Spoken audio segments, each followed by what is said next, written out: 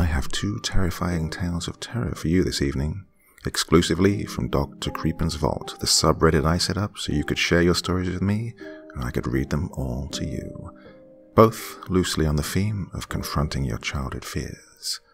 First up, we have a cautionary tale of what not to do when you find strange things out in the woods, and this is followed by a Halloween prank that goes a little bit wrong. Well, my dear friends, a new week is upon us, and I think you all deserve to start it by sitting down and relaxing with your favorite drink, because it's time, once again, to listen.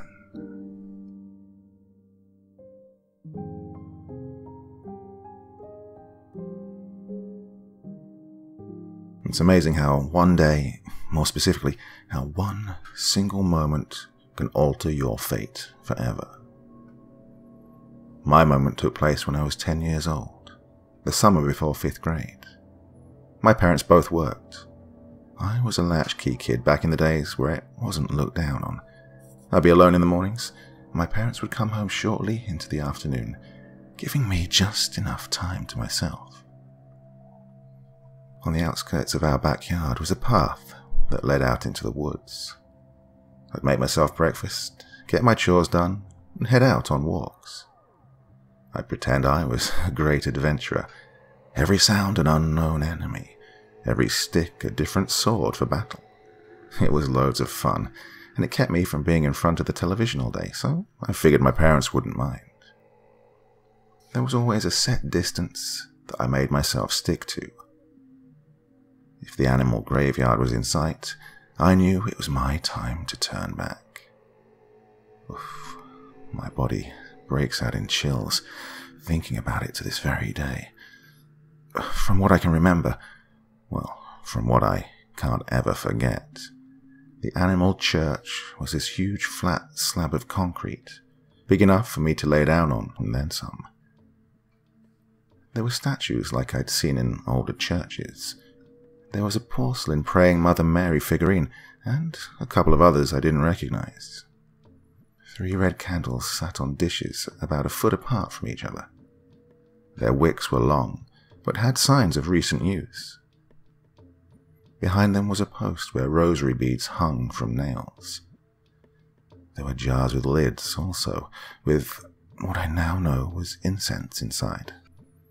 Quite a few times I'd seen other people's beloved dead pets placed on top of it.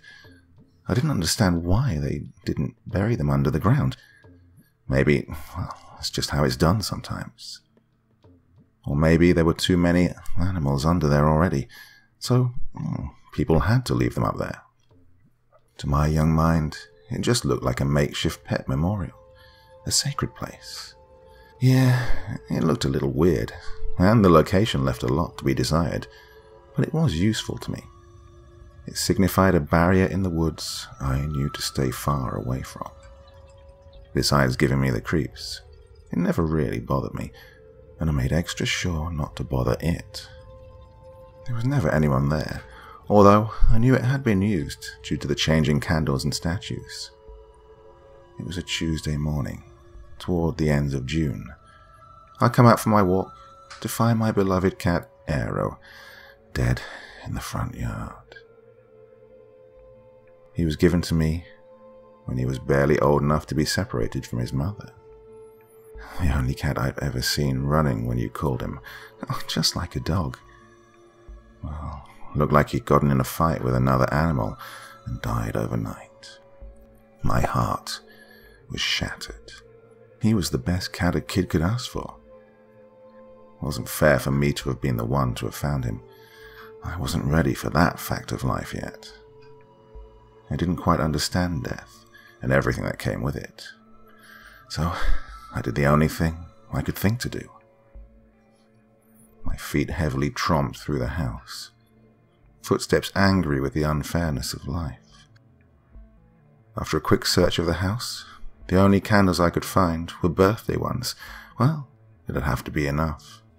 Mum and Dad were coming home shortly. I liked to be in the house before then, so they wouldn't worry or come home to an empty house.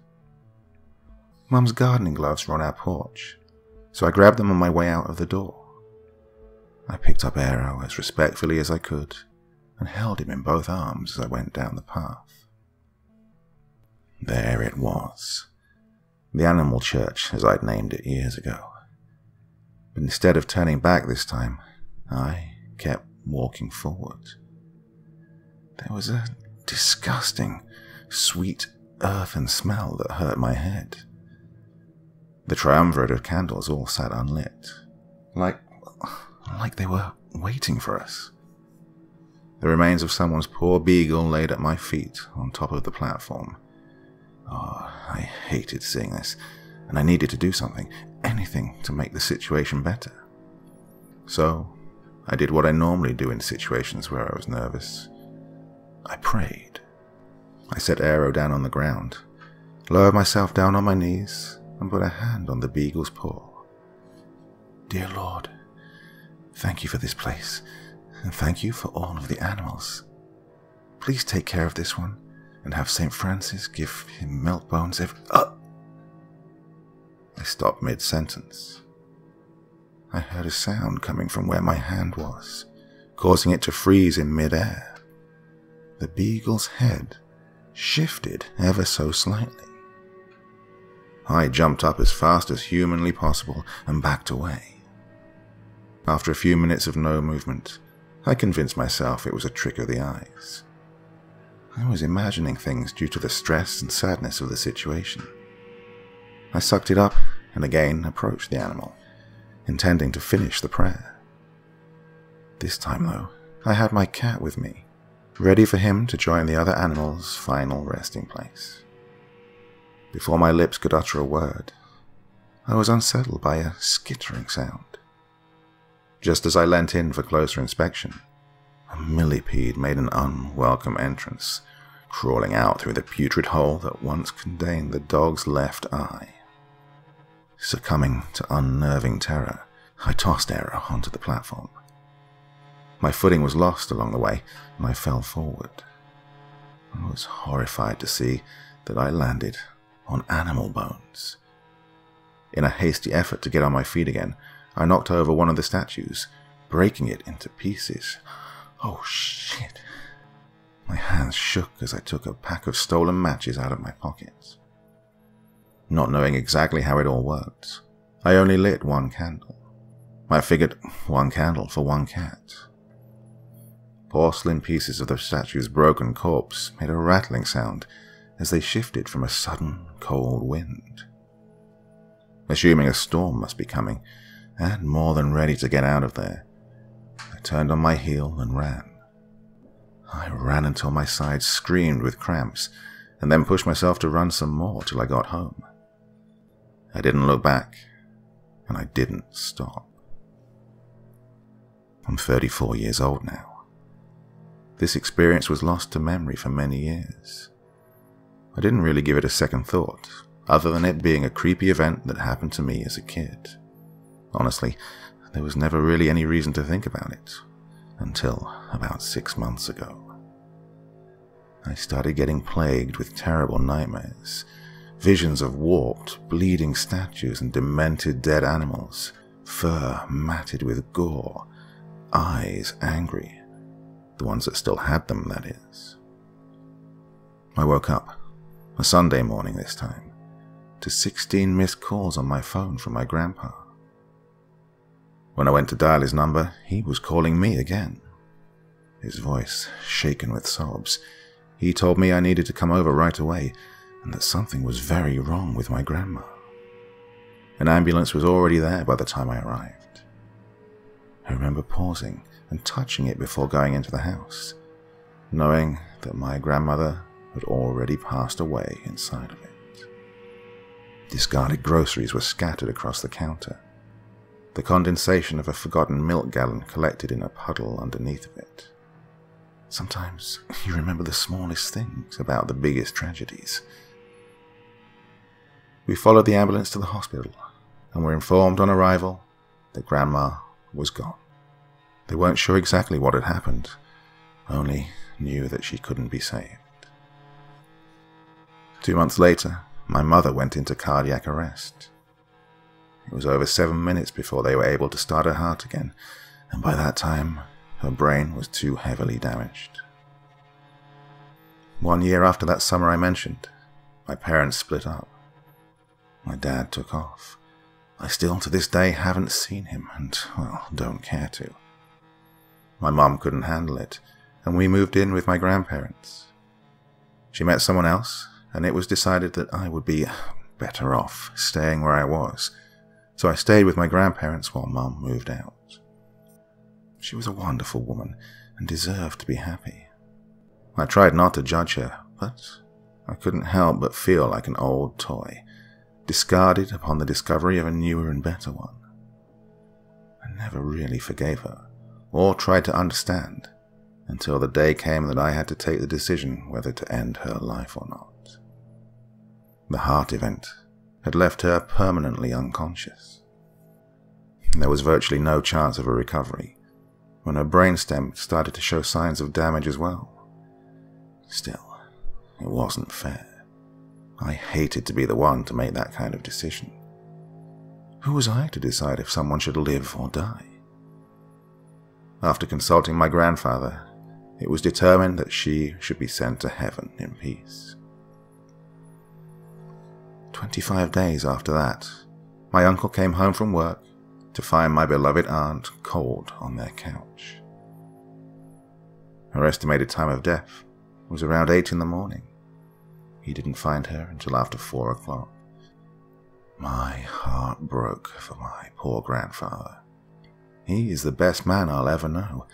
I couldn't imagine the weight of his heart having lost a wife and both daughters in the span of 3 months.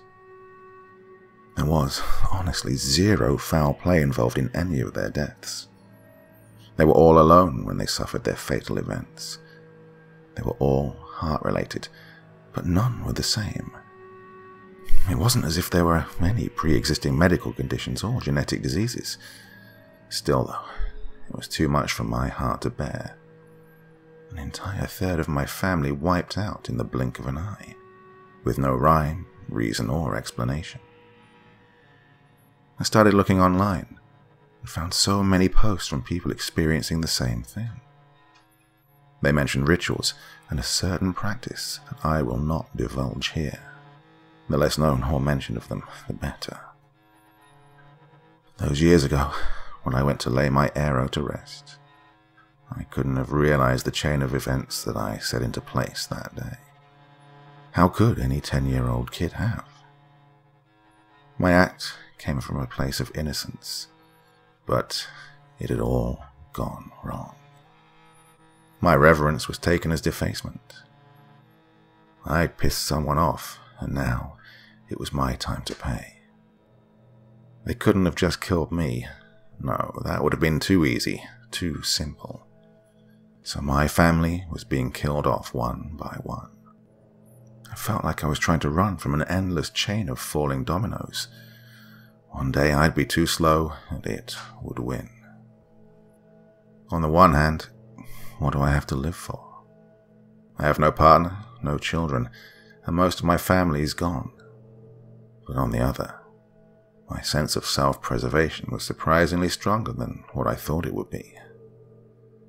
I knew I wouldn't make my grandfather go to yet another funeral. He's been through enough pain and loss. All because of that millipede. Because I was too young to understand, too young to know the rules. My family's half gone. Soon, most likely I will be too. I have to share this so people know, so people don't go through the same shit that I've had to. The suffering is endless, and the ripples left by a life gone too soon never really settle. So, if you happen to come across an altar in the woods, leave it alone. If you're a rebellious sort and think I'm full of shit, well, at least heed these rules. Either light all 3 candles, or light none at all. Never leave an incomplete candle barrier. If the urge strikes you to say a prayer, make sure it's in conjunction with the religion the altar belongs to. You don't say a Hail Mary in a synagogue. It's for your safety, and also the life of your loved ones. Always finish the prayer. Don't leave anything incomplete. And lastly, But most importantly, do not in any way disturb the contents of the altar. If you're not adding to it, just leave it be. My ignorant 10-year-old self had basically violated a sacrificial altar in every way possible, and my age and innocence weren't going to absolve me from what I'd done. Well, I planned to take new candles and replace the statue back in the woods behind my old childhood home. If it works, you'll hear back from me. But if not, read this and pass the message on, while there's still hope for you and yours.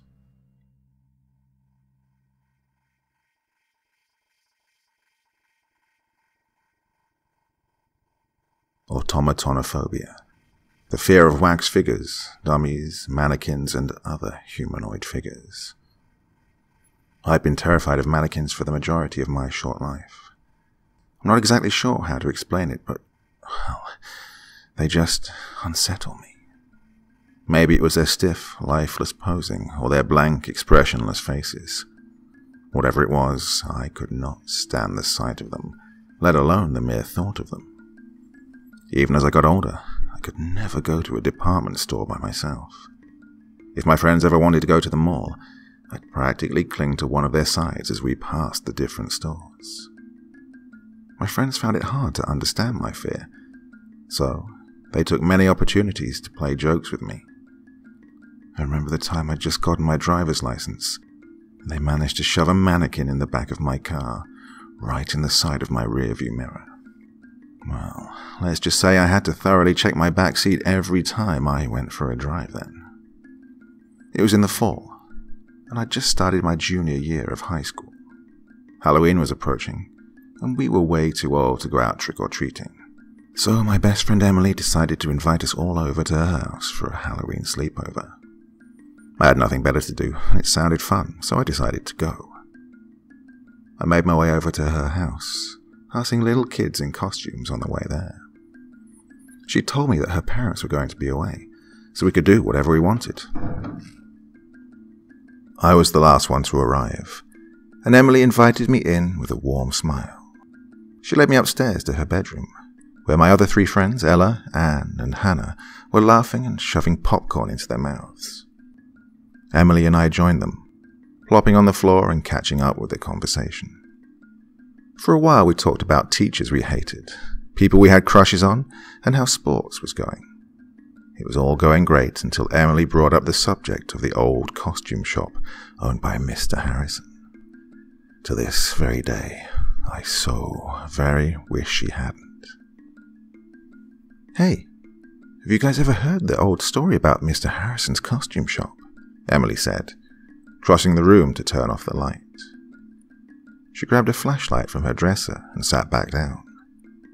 The light illuminated her face, giving her an eerie look. Hannah began to nod her head in recognition. "You mean the one a few blocks from here, across from the bookstore?" Hannah looked at all of us to see if we knew what Emily was talking about too. "Oh yes, that's the one," Emily said, a devilish grin spreading across her face. Ella, Anne, and I shared a confused look. "But I thought that place closed down years ago," Anne said, shaking her head.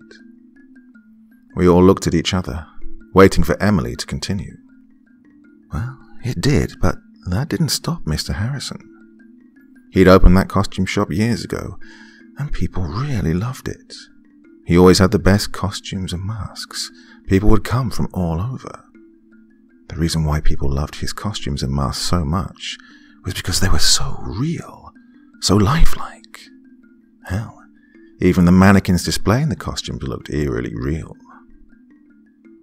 A sharp chill ran up my spine, and I went stiff as Emily continued. But there was a reason why the place got closed down. Legend has it that the mannequins weren't mannequins at all. They were just innocent people. Same with the oh-so-lifelike Halloween masks. They were made from people too. "And that's why we're going there, tonight," Emily exclaimed, her eyes full of excitement. "Well, I couldn't help myself. I wanted to do anything but that. "Oh, no way," I exclaimed, my voice becoming shrill. "God, you know how much I hate mannequins," I said, crossing my arms. "Well, that's exactly why we're going there. Unless you're a chicken," Emily said, wriggling her eyebrows. I was starting to regret coming to this sleepover. "Yeah, come on, Liv. It's Halloween," Ella said excitedly. Well, I couldn't just sit there and let my friends ridicule me. Maybe this would give me a chance to finally get over my fear. I reluctantly agreed to go, and we began gathering up flashlights and other supplies. And with that, we set off into the dark. It had only taken us about 10 minutes to walk to the old costume shop. We all approached it reluctantly, taking in the view of the decrepit place. It was a squat, 2-story brick building with broken-in windows and vine-covered walls. I could feel the tension in the air between all of us. Emily finally broke the silence. "Well, what are we waiting for? Let's go in." She led the way, pushing open the front door with slight force. A musty, putrid smell hitting my nostrils. "Ugh, it smells like something died in here," I said, wrinkling my nose. "Well, no, I'm not going to doubt it," Anne said, furrowing her brow. We all walked over the creaky floorboards, shining our flashlight at the barren, dusty shelves. I was starting to feel relieved. Maybe there weren't any mannequins in here after all. That was until I heard Emily's voice coming from behind a shelf. "Hey guys, come look at this." I could hear the excitement in her voice, and it made me nervous. We all made our way over to her and gawked at what stood before us. Standing on a small pedestal was a mannequin. But it wasn't like any mannequin I'd ever seen before. She was wearing a tattered blue dress and had stringy brown hair. It didn't look like a typical mannequin made out of plastic either. Her skin looked soft, and she had fingernails that looked like the ones on my own hand. But her eyes, they had a lifelike glassiness. They looked helpless, pleading. I felt a knot forming in my stomach. There was something wrong here. I snapped out of my daze and realized my friends had all moved on without me. I looked at the mannequin one last time, and as I walked away, I could have sworn that her eyes were following me. I continued to shine my light around, looking for my friends. I started to call out for them, but to no avail. Before long, I realized that they must be playing some sort of joke on me. I shuffled across the dusty floorboards, trying to find them. Suddenly, a hideous face popped out from behind a shelf, and I let out a shriek.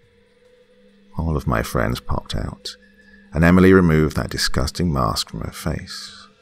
Well, I was angry now.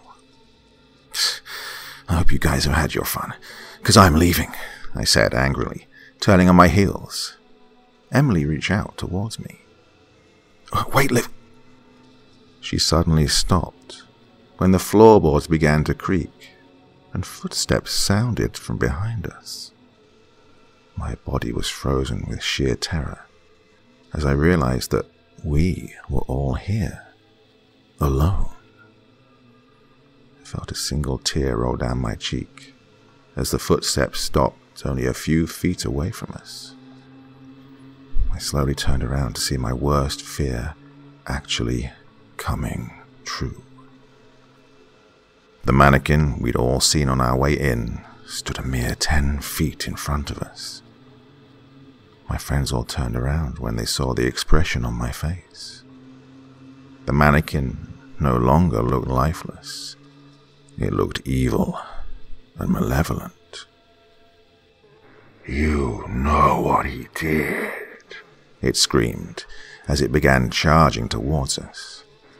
I screamed louder than I ever had before and began to bolt towards the door. My friends followed close behind, but so did that horrible monstrosity. We all sprinted out of the front door and down the street.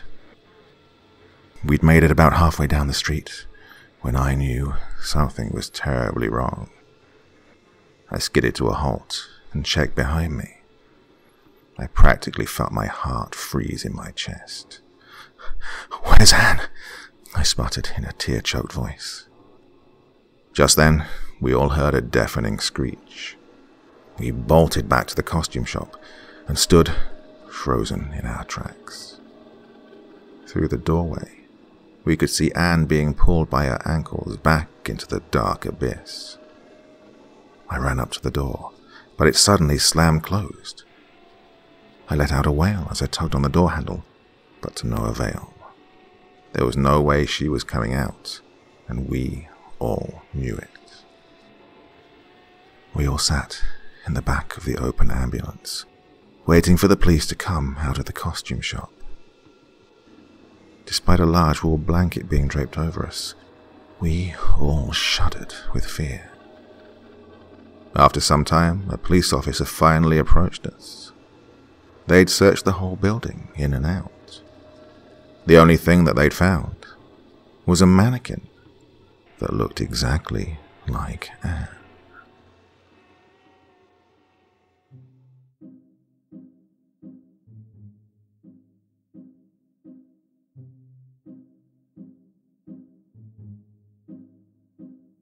Well, interesting couple of stories there for you to get the week started. Hope you're all having a good one. Special shout out, as ever, to all those of you on the night shift, those doing long, repetitive jobs. I really hope that these stories help make the time pass a bit quicker. And of course to all of my regular listeners as well. I don't forget any of you. Well, that's it for this evening. I have got some longer stories lined up for the next couple of weeks. Taking a bit of time to get them put together, but I hope it'll be worth it when they finally come out. Well, whatever I manage to get done for Wednesday, there will definitely be a video for you, so please join me again then. Until then, sweet dreams and bye-bye.